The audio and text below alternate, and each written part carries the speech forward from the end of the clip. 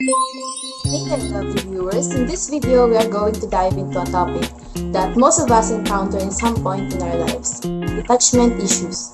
Whether it's dealing with emptiness syndrome or saying goodbye to a loved one, it's part of life. But fret not, because in this video, we're going to talk about what detachment is and share some tips on how to cope up with it.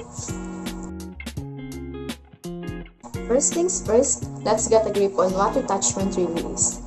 Detachment is like this emotional process where you have to let go or step back from something or someone. It usually happens when there is a big change, loss, or shift in our lives. There are a couple of ways to think about detachment. It can mean avoiding certain people or situations that are causing you trouble or stress or anxiety, which can sometimes lead to emotional numbing or the dampening of emotions. Or it can mean building and maintaining boundaries to preserve your mental health. By setting clear boundaries in your relationships, you can avoid the feelings of stress, anger, resentment, and disappointment that often build up when limits are pushed or ignored.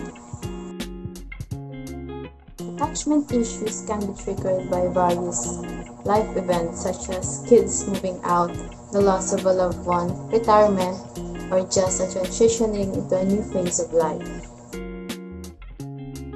How do you know if you're dealing with detachment issues? Well, there are some signs to look out for.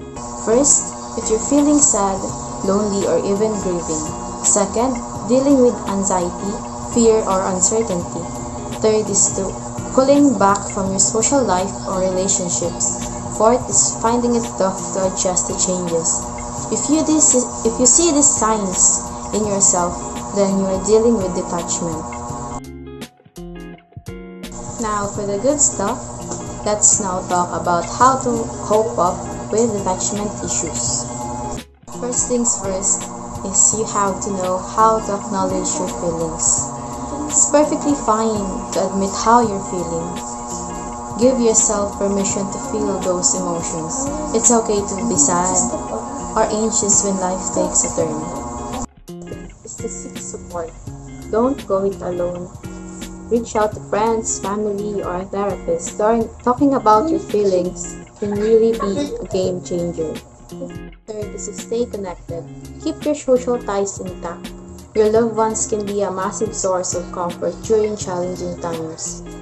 Fourth is to establish new routines. Shake things up by creating new routines and trying different activities. It's an excellent way to grow and explore new horizons. Fifth is self-care. Don't forget about taking care of yourself physically and mentally.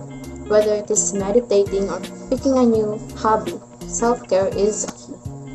Lastly is to focus on the positive. Try to see the silver lining. Change can lead to new opportunities, personal growth, or a newfound sense of freedom. There you have it, my wonderful viewers. Detachment issues are just a part of this crazy journey called life. But with a little help and self-compassion, you can ride through the waves of detachment and come out even stronger on the other side. This concludes my discussion about detachment issues. Thank you for watching.